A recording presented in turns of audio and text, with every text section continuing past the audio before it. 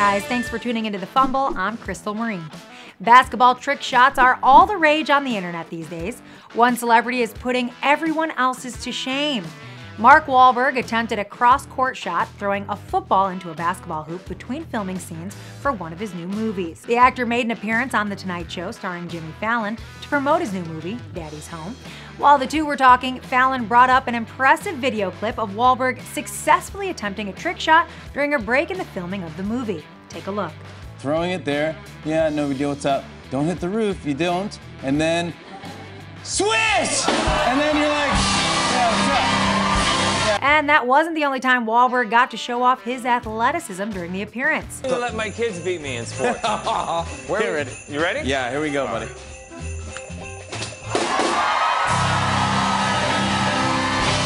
Is there anything that Mark Wahlberg can't do? ESPN recently asked Marky Mark who he thought is the greatest Boston athlete. The actor's pick shouldn't come as a surprise. He, of course, chose his longtime friend, Tom Brady. To watch a dunking phenom deliver a 360 through-the-leg slam over 4 men, click here. And before you go, don't forget to subscribe to The Fumble for the best highlights from all your favorite sporting events.